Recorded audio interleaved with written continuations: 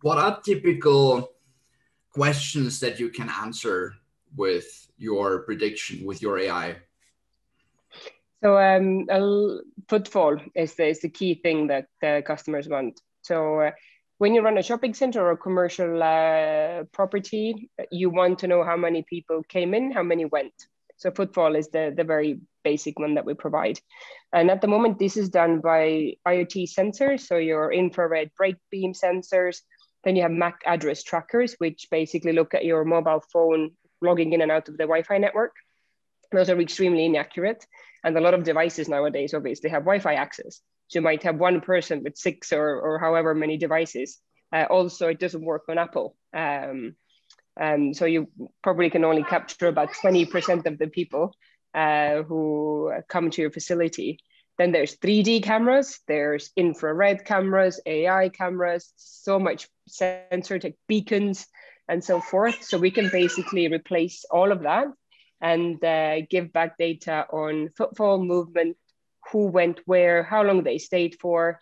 We're just right now teaching the algorithm to understand if people are running, walking, sitting down, or if they've fallen over in case of a hazard, for example. Again, CCTV is normally used to look at stuff that already happened, but we can preempt things. Some of the predictive analytics actually already work. So when objects move behind each other, often AI can lose track of the count. We predict their movement a little bit into the future already, so that when they re-emerge, the re-identification happens with very high accuracy. So, I mean, even one of our clients basically used this technology to test a fake COVID ad campaign. So they installed the camera in a bus stop, drew this line on the pavement to see how many people go on and off the bus, and another line in front of a billboard. And then the billboard there was displaying fake COVID advertising, fake information about the COVID disease. And we just gave analytics about human traffic and how long people looked at, if at all, at the advert. So basically, a lot of the use cases come down to the imagination of the clients. But mostly it's around general kind of movement statistics, data, who goes where, why, what they do. Some of the shopping centers we work with actually have said that, look, we don't really have that much idea who comes here at what time. So when is the concentration of teenagers highest? When is the concentration of perhaps women highest? So when they come in, which shops do they go into, in which succession? If 1,000 people walk down the corridor, how many people turn right or left into a specific shop? And then they can look at their CRM system and see how many actually made a purchase. So then you can understand conversion rates between your main facility and each individual retailer as well, and help them with merchandising, with supporting their ad campaigns. One of the shops we work with even want to change the playlist according to who is in the shop. So I don't know if that answered your I'm question. just letting this sink. They adjust the playlist depending on who's, and I'm opening the floor, like everyone who have questions, chime in. I can imagine that, Johan, this resonates a lot with your work. This is fantastic. I mean, I see, these kind of applications daily in my work. I mean, patents in computer vision are exploding. And I mean, you know that very well. This is something I've never seen before. Might be a good indication for your patent application, by the way, but. Thank you. And, I don't want to kind of make this very technical, but I still kind of am more interested, of course, in the deep tech side. So let me put it like this. I have a space. I have a camera which has a field of view on the space. Your technology is plugged on that. So the camera provides the input, the stream. You process it. I guess, that, I can imagine there's a huge number of various, let's say, convolutional neural networks, deep learning models that kind of process the images. What I didn't understand very well, or maybe I was not focusing, what happens when you draw those lines? So are those lines like linked to what type of sensor is in that space? So they're not linked to anything. So the AI is looking at pixels and how objects cross that. But for a more detailed explanation, you probably have to, I would have to have one of our PhD guys in here to explain it in more detail for you. No, I kind of understand that. So essentially that line defines the kind of region of interest. Yes, we also work with hotspots and polygon areas as well.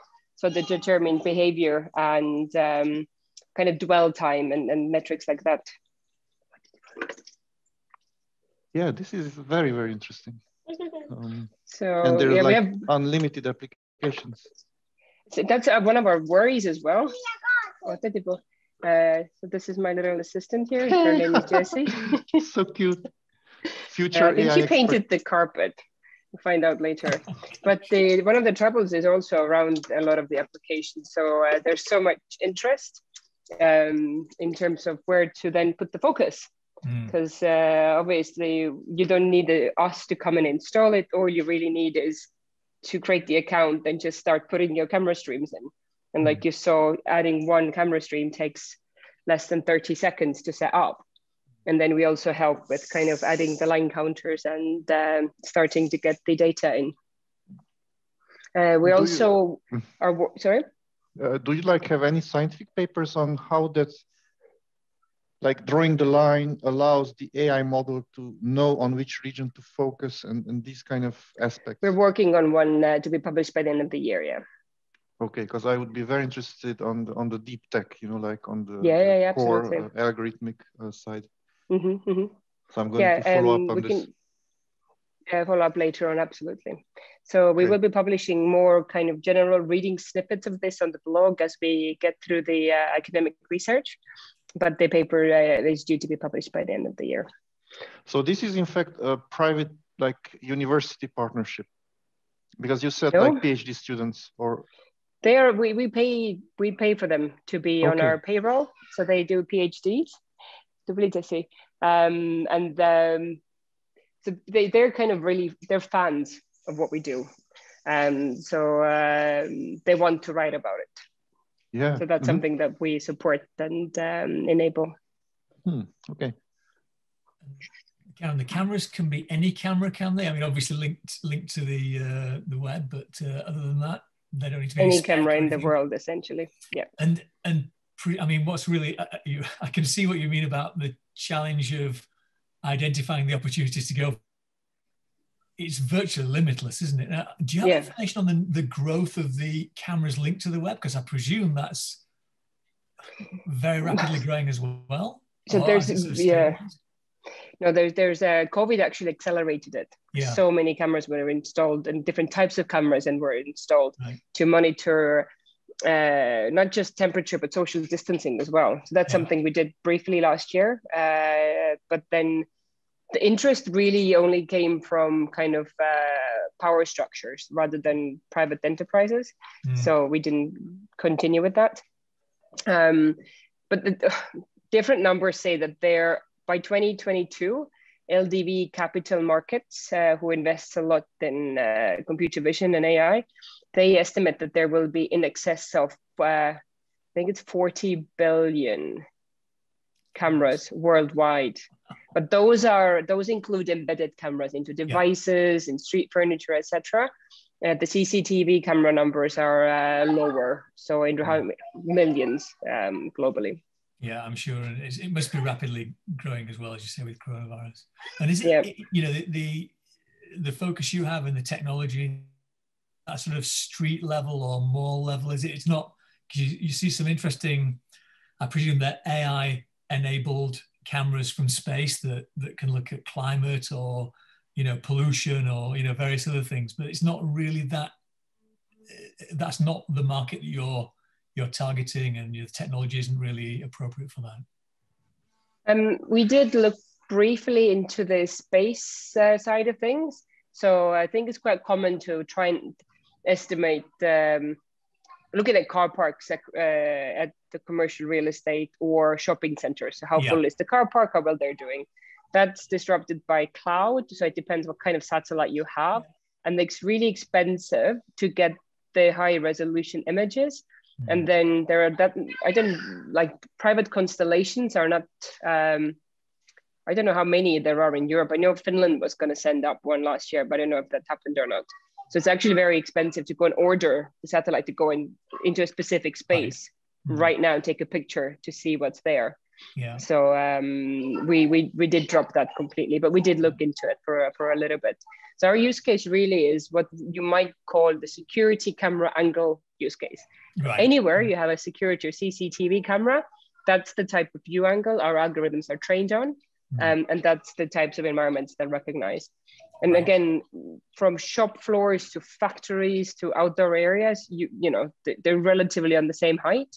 So we really do work anywhere. So we have trained our data sets both indoors and outdoors. Right. And one of the perks of being in Estonia is we've even trained it on snow, sleet, rain, and fog, and extreme sun glares, which we get in the summer because we have 20 hours of daylight in June.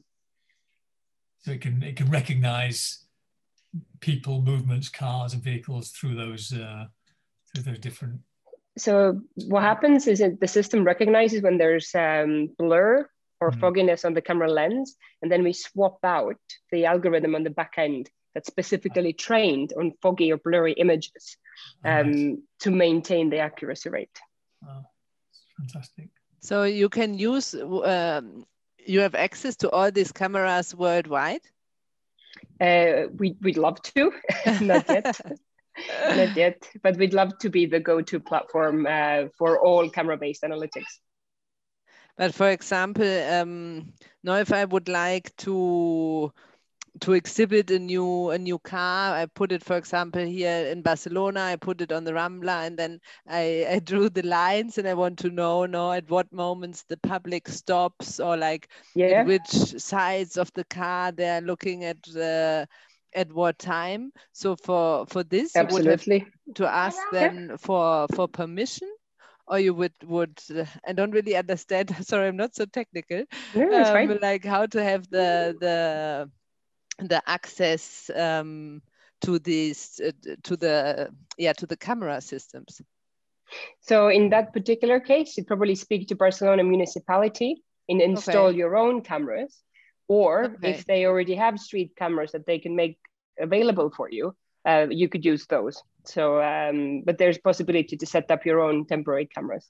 And then, you would draw the lines, and then you would understand how many people walked past, how many men, how many women, how many children, how many adults, how long they stayed there. Did they circle the car, or did they just walk past it? So you would get all of that data. And we can just we would install here the cameras, and then you apply remotely the algorithm and all the technology. You can do it yourself, just like I showed you. So anybody in your team can just take the camera URL feed, put it in, check the angle, and then start drawing the lines where you want counting to happen. Or we can help you do that as well. Oh, wow. So there are marketing agencies that are very keen to understand how much time people spend in an airport, for example, like how many billboards did they walk past? Did they stop to look? What's the demographic and so forth? Very interesting. And as you say, urban planning, I'm sure, because I work with a client called Aegis in France. It's a big consultancy, engineering consultancy. And they do, I mean, I should try to see if I can connect you, because they may or may not be aware of what you're doing. And I'm sure they'd be really interested, because they pitch massive urban planning projects to governments and municipalities. That'd be wonderful. We have a specialist in our team that actually is dedicated just to urban planning. He's been working across the Nordic region for the past 6 years, helping public sector planners. So everybody understands you need to put more plants in and more, more seats, but then it's around where, why, and having the data to back those planning permissions up as well. So that's something that we can help provide. Yeah, exactly. And, smart city development and all those things, I'm sure, absolutely. Opportunities with that. So in the UK, go ahead. Who's responsible for the transition from rich on data to smart on data? Because if I draw my lines and I get a lot of information, am I able to read what I see, or is this something that you also help your customers understand? It's both. So it's both. So essentially, some of our clients have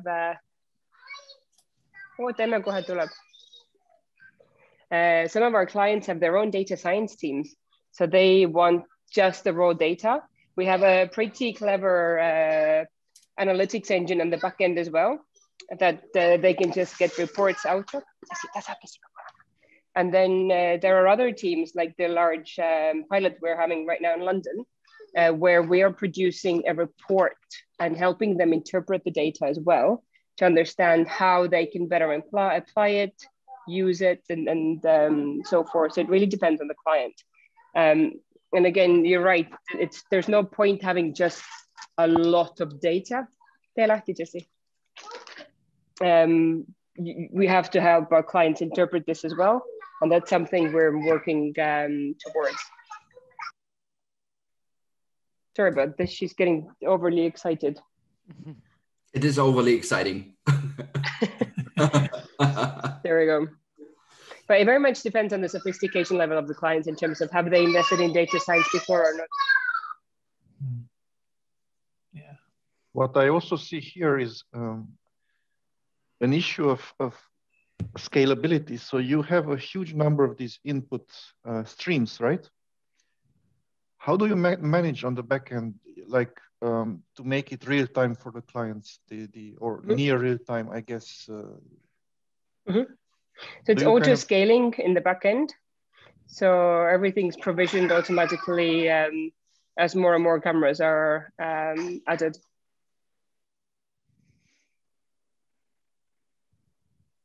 And another thing scaling wise is actually some of our clients are really happy that it's camera based, so that if they work in different countries, they don't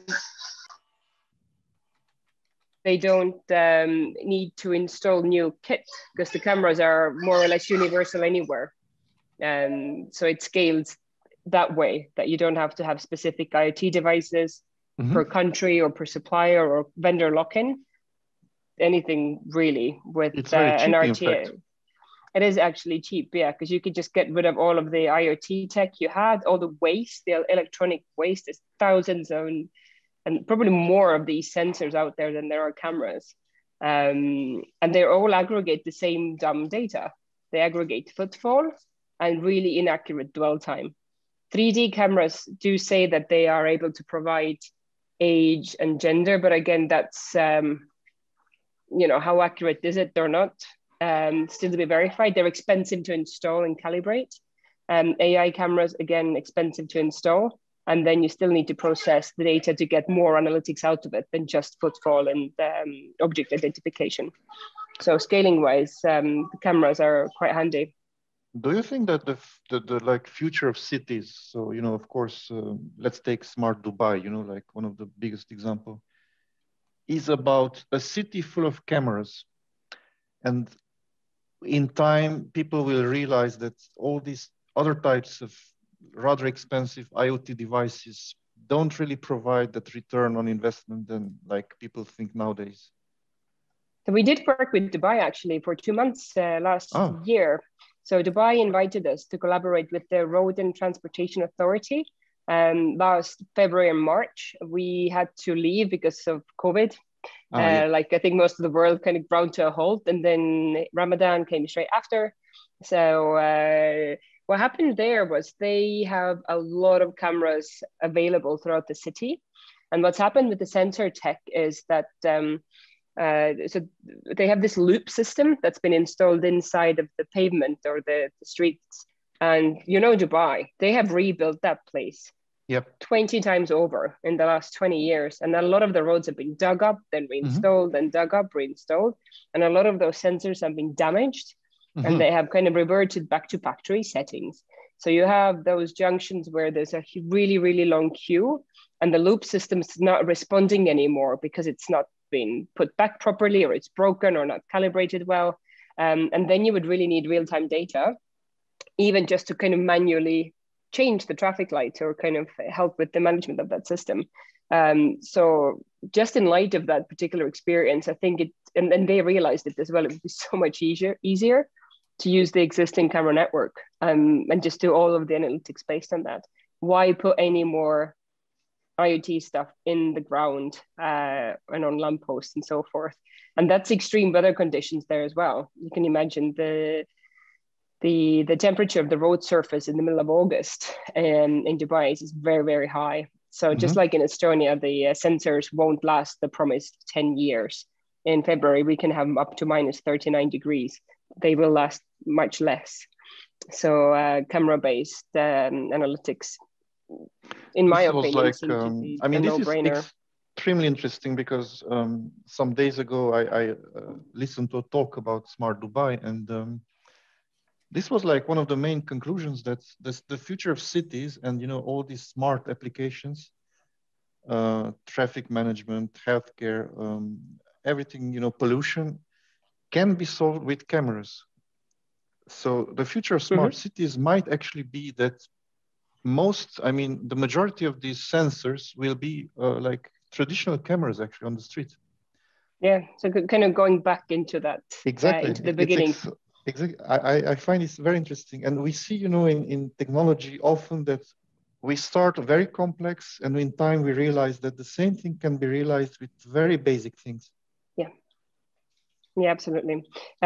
Saudi Arabia is now building this new city. I don't know if you've heard of it, called NEOM. Yes. And so also Egypt is building a new capital. Yeah, I think Indonesia is doing the same. Yeah. So a lot of them are kind of building these new cities. Actually, Philippines, I found out today on a client call, is building a new city to house 1 million inhabitants. It's a 20-year project. It's just a greenfield site right now. So all of this new city building is happening. All the infrastructure is going in terms of connectivity and so forth. So it just is a no-brainer. I guess one of the questions now comes around privacy and security. So we have made it as a principal point not to work with sanctioned countries or countries that have perhaps dubious human rights records and so forth. As I just said. And then also we haven't taken investment from those particular countries or investment funds that are associated, for example, with China, with Russia, so forth. So we refused all of that money. And that's the reason we have put the whole GDPR privacy safety really front and center. Because I wouldn't want, obviously, to be monitored all the time. But I also think that we could make the physical environment so much better by harnessing the data about how people move, what they do, when, are there any bottlenecks, are there any hazards, are green spaces enough for them, should they be bigger? So I think the technology could be used in wonderful ways. Just the mindfulness has to be around the privacy and security. And your example is very beautiful because it shows that, we don't need this precise information about the people, like who is there, but just by the age, still, like very interesting applications can be imagined, like changing the music or I don't know, maybe the temperature or something like this, the light kind of conditions. I mean, women, go ahead, sorry, Johan. I read recently in this kind of marketing strategies that in open spaces in companies, so it's very difficult to kind of find that temperature because men apparently need higher temperature than women, right? The other way around. Oh yeah. That's actually what I was just going to mention to you, that women actually always feel cold and men always feel hot. And then your cognitive function is actually impaired because of your working environment being in the, with the wrong temperature.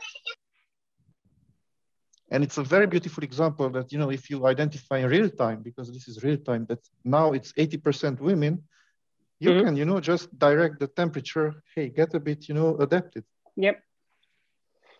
And we can sync up with CRM systems, with the building HVAC management systems, all the data from there, and then start correlating. Okay, so what's happening in terms of outside temperature is this is how many people are in, this is what happened with the temperature or the AC or whatever. A really interesting one is also around driving. So obviously when it rains, people get into their cars. When it's sunny and you want to still keep a good revenue in your car park, how do you incentivize them to drive, for example? With some of our retail customers, we look at how many people came in per vehicle and whether people park the car and just leave. So in Estonia, it's free parking in a shopping center's car park.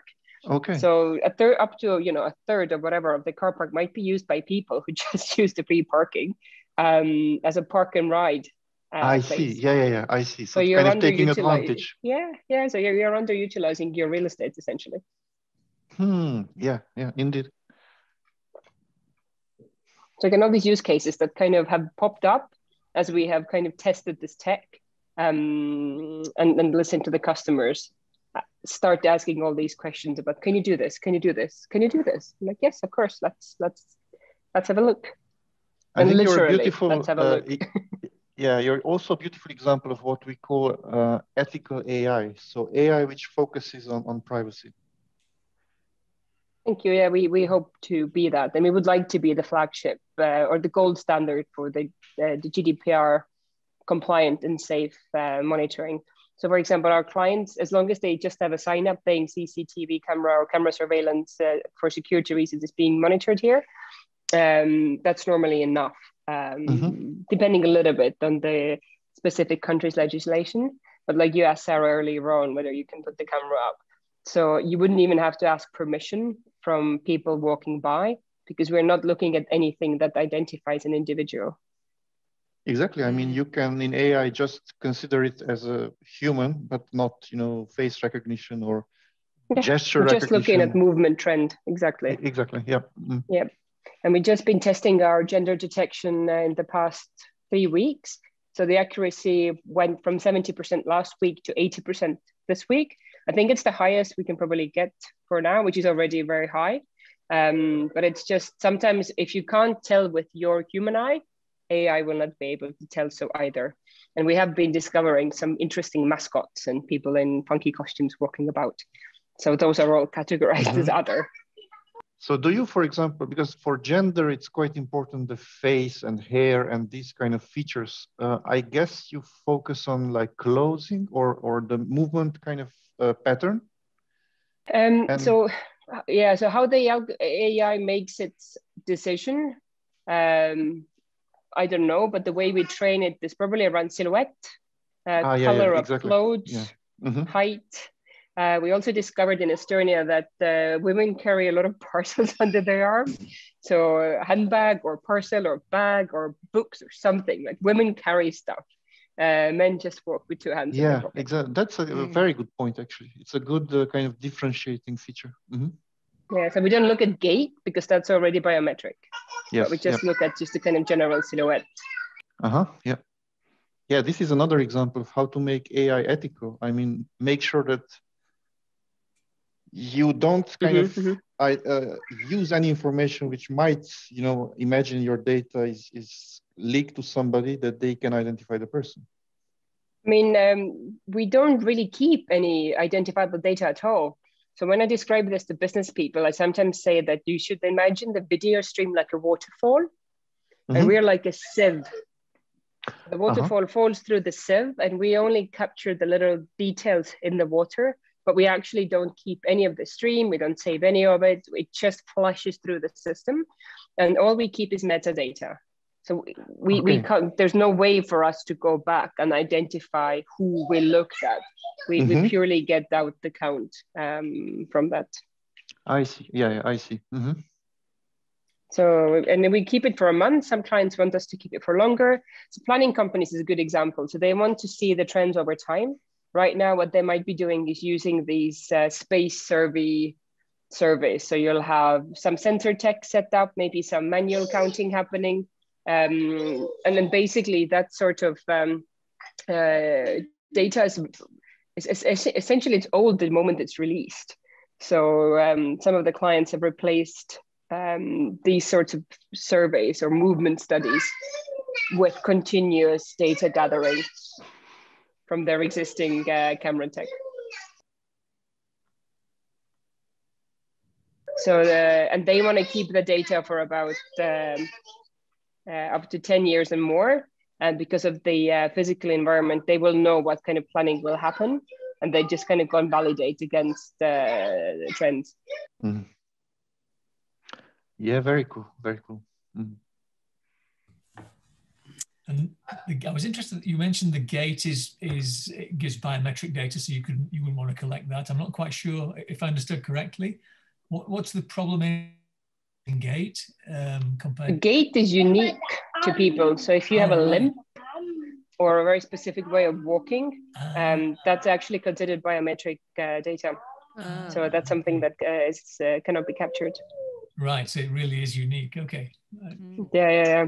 I didn't realize that. I guess it would be nice, but then again, it's quite reductive in terms of so not all older people, have a specific walk. It's so we don't even look at it. Your smartwatch with your hand movement knows with higher accuracy that it's you than iris scan. Right. Really? Yes. I know because a friend of mine worked for Xiaomi. So Huami, they were producing the Mi Band for Xiaomi, and they're market leader in China. So they produced they sell 1 million a month or something like that. And he said that the biometric movement of your body is the most accurate thing that you can identify to a person, more than fingerprint, more than iris scan. So you can wear your watch and it would open your car, but if you would wear my watch, it wouldn't open the car for you. Okay, that's amazing. Hence biometrics. So if you want to have gold standard biometric data, must be excluded. Okay. So interesting. I have to say that you're a little wonder. I mean, not only what you're doing, but also how you're juggling being mother, family life, and work with such calmness and patience. I'm in awe. Thank you. I meditate a lot. There's also a very sticky dog here. I'll just show you. Her name is Chicken. Oh my God. She just won't leave my side. I think she's freaked out by the 3-year-old shouting a lot. So there we go. So Karen, it's Marcus speaking. If you were to bring out a crystal ball and say, if we were having this conversation in, let's say, 3 years' time, what would you be telling us about the innovations and the changes which have taken place in the last 3 years? I think one will be around the accessibility of artificial intelligence, both in terms of how people perceive it and understand it. So I think there's a lot of investment going into actually making people more aware of what AI is and to understand it. Because so far, it's still, for majority of people, it's the stuff of sci-fi. Yeah. So I think we will hopefully have to explain less what AI is and actually be able to quickly jump into the benefits of what it delivers. Also, it will be in use a lot more, and there will be jobs out there that don't exist right now. So trainers for AI, algorithm, kind of, so like the Industrial Revolution, people were worried that jobs will disappear. Just new jobs will be created. So there will probably be a massive package of new types of jobs that will be set up. And in terms of the space that we are working in, I think, or what we can already see a little bit is this learning between public and private spaces. And oddly enough, that's been accelerated by COVID. So in some European cities, the city center, so basically the shopping center that are dotted at the moment on the periphery, a lot of boutiques are moving back into city center, back into community, back into where people are actually moving. And those city center, so the malls that are on the edge of the city with a massive car park and a big kind of metal box essentially where you go and shop, they have been even looking to us actually to understand how we can create more of a public space here so that they don't just come to shop, but to actually spend time. So how can I lift the quality of my private commercial space. So I think a lot of that kind of meshing and the 15-minute city we will be moving towards that, just because there's so much demand for it. So I think the biggest step ahead is that everything that needs a data scientist today will be accessible and understandable in a glimpse by an average human. Maybe not everything, but a lot more than it is right now. So the logical conclusion for that is that we will hopefully be in a position to better utilize our resources. So the example which you gave, Karen, of people getting in a car to drive to a shed, to come out to buy stuff, to put it in their car, to take it home, which sounds silly. Yeah. Is that people will walk to a showroom to purchase something which then gets delivered to their home. And the ability to know that this showroom is not full will become semi-ubiquitous. So on a whatever device it has, I will end up with, I will be able to navigate to the places where I can maximize my interaction with people and minimize my waiting and messing around time. I'm guessing. I think so. I mean, one of those little things already we have built into a car parking solution. So we have there's a geo-adjacent in every specific car parking space that we track.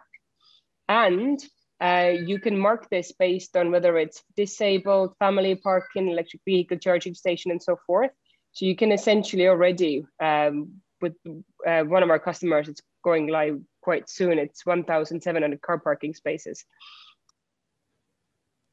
You can basically not just go to the nearest car park, but you can actually navigate. Okay, the dog's eating the jelly beans, go away. You can actually navigate into a free car parking space that serves your specific need and is available for you.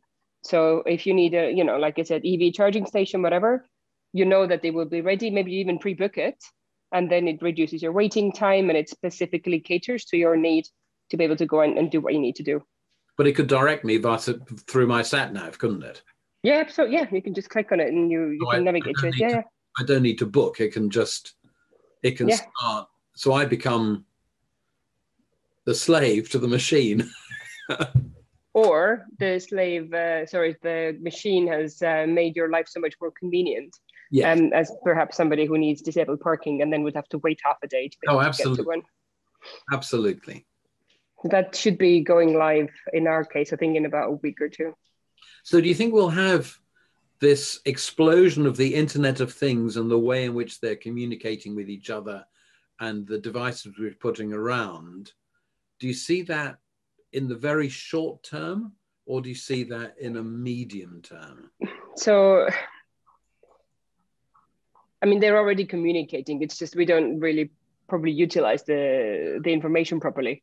And also, like we mentioned earlier on with Johan, the amount of sensors probably will be reduced. So the whole Internet of Things and IoT and some stuff will remain, but the kind of explosion of sensor tech or IoT, I think it will be curbed quite heavily in the coming years. And again, when I speak to some of our clients, they say this is genius. Why do I have to invest 150 grand getting 20% accuracy and 2 metrics when all I could do is put up 300 euro cameras and get so much more data? It just seems such a no-brainer. So the IoT and the connected devices, it's you then have to kind of extrapolate the data and analyze it still and so forth, rather than just use cameras and let the AI do its kind of magic from those.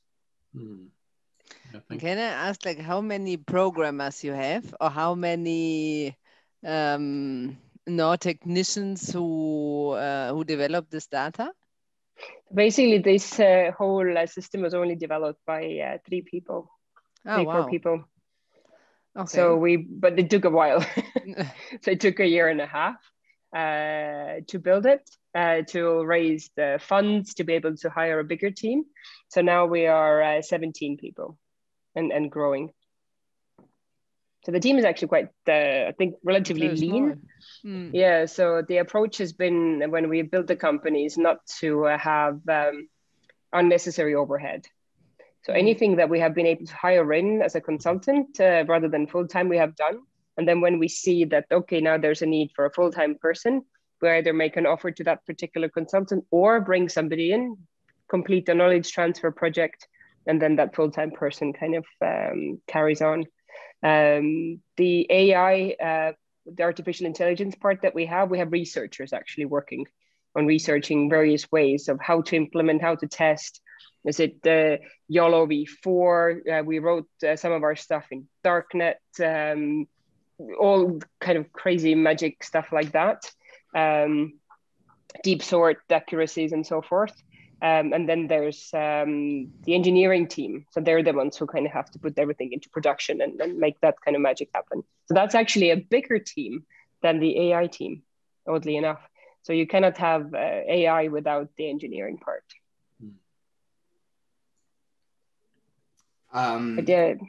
I've just shot you a calendar invite for the session with Dekai on Friday.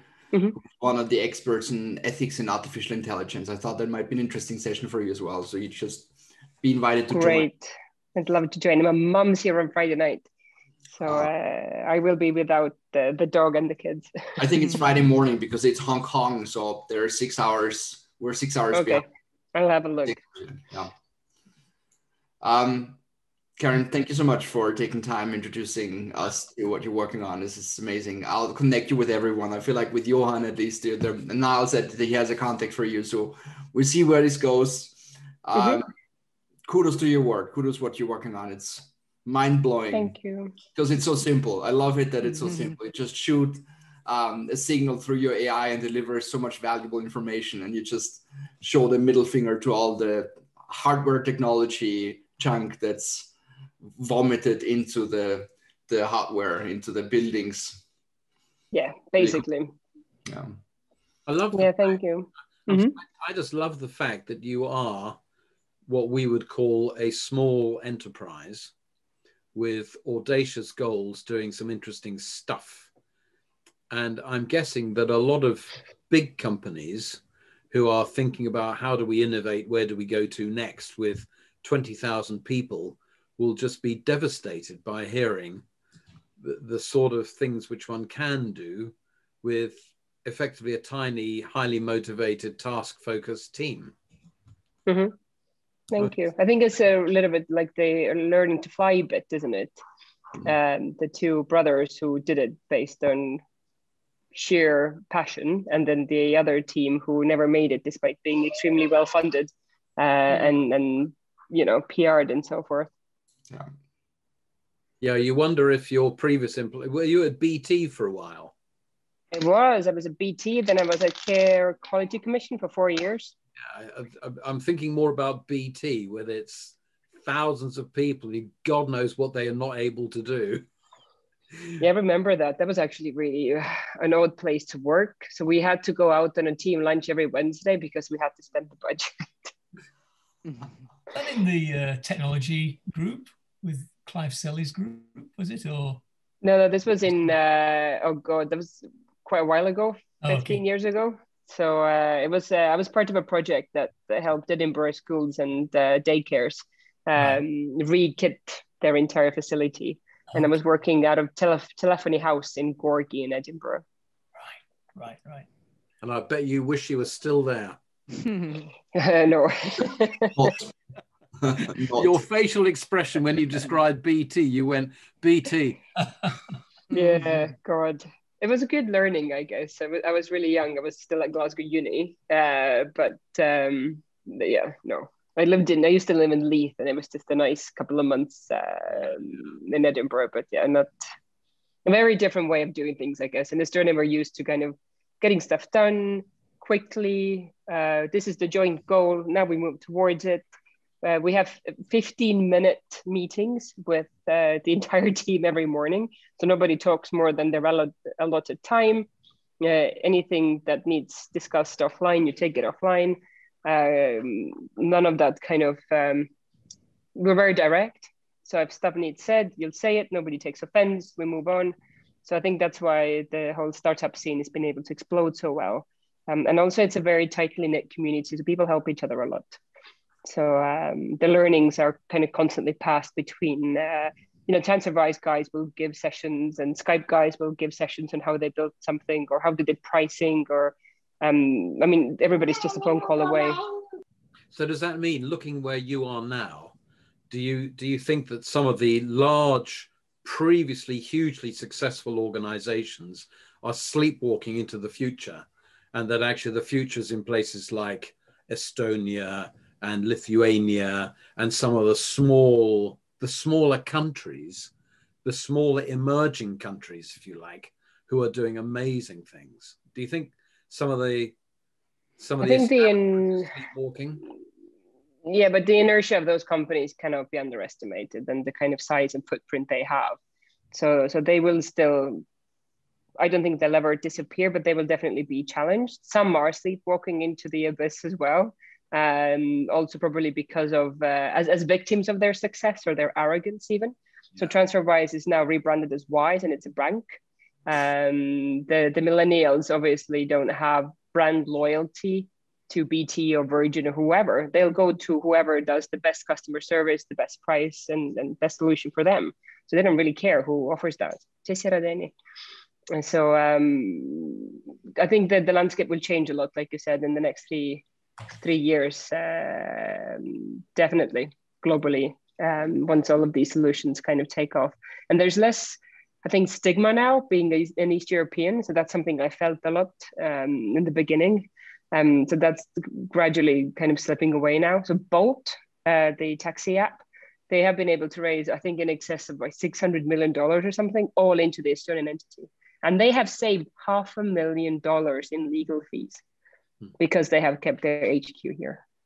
So companies, VCs are even now not saying you don't have to have a Delaware company anymore, or a UK presence, or a company in Berlin or wherever. It's actually completely acceptable now to be an Eastern European tech company, because the ones who have come before us have done really well. Interesting you say Eastern European. I would have thought that Estonia is sort of Central Europe, but...